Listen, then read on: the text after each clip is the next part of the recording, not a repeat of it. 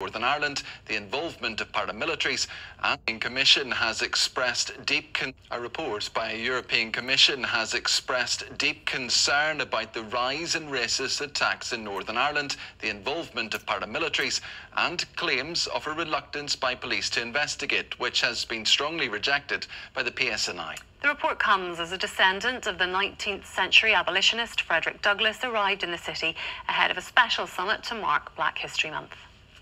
Northern Ireland has seen a rise in racism after violence erupted in parts of Belfast in the summer. Several people, homes and businesses were attacked. Attention, attention. After anti-immigration protests turned violent in the wake of the stabbings in Southport.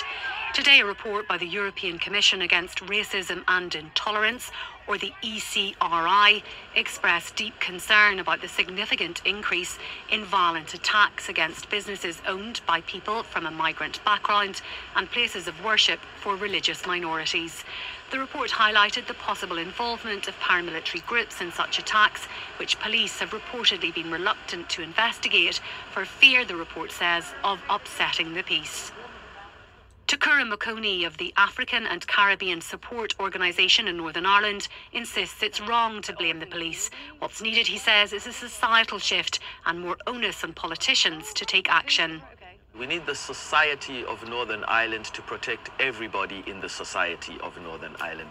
It's not a police responsibility only. The police are also members of this community as well. We must remember that. Let's not leave this on the doorstep of the police. We have an executive. We have other institutions in this country that are supposed to be looking out for our health and well-being. The PSNI has rejected the claims in today's report, describing them as unsubstantiated and wholly irresponsible, saying the ECRI did not engage with them. The statement continued, our response to racially motivated hate crime and recent violence led to around 50 arrests, and we will continue to relentlessly pursue those involved without fear or favour. The report comes as Kenneth B. Morris, a descendant of the 19th century abolitionist Frederick Douglass, arrived in Belfast. He's here as a keynote speaker at a special event at Ulster University to mark Black History Month. We need to know where we come from in order to know where we're headed.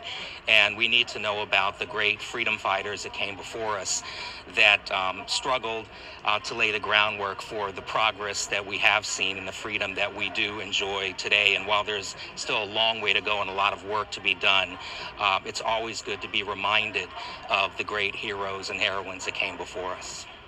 After escaping slavery in Maryland in 1838, Frederick Douglass became national leader of the movement for African American civil rights. During his lifetime, he visited Northern Ireland twice at the invitation of the Belfast Anti-Slavery Society.